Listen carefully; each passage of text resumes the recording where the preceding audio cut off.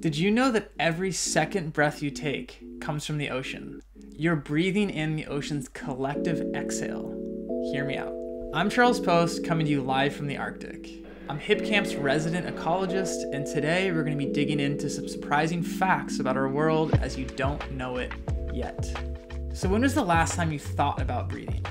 I mean, actually stopped and thought about breathing and where that air that fills our lungs comes from. And you might already know that oxygen comes from photosynthetic plants like trees, but what if I told you that a huge proportion of the oxygen in our atmosphere actually comes from tiny photosynthetic factories called plankton? And some of these species are so small that millions of them can fit into a single drop of water. And so maybe you're wondering, like, photosynthesis. We've maybe all heard a little bit about it, but what actually is photosynthesis? So this is when a plant takes solar energy from the sun and they use carbon dioxide that also exists in the atmosphere and water and create sugars, which is like their food. That's how these plants sustain themselves. Now the outcome of this chemical process is oxygen, which fills our lungs and lets us do all the fun stuff we love to do, besides just living, which is pretty cool.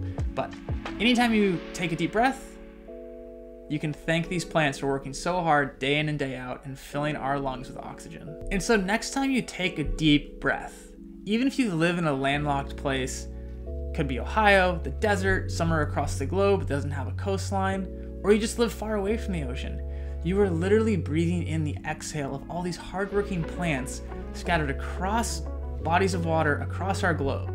And while we're used to seeing campaigns and efforts to protect our forests, I've never seen a campaign to protect our plankton, and yet maybe we should be thinking that way because plankton do so much for us and they're suffering too. The state of our oceans are in many places imperiled, and so it's not something we should take for granted, this little hardworking plant that's pumping oxygen into the atmosphere so we can live our lives.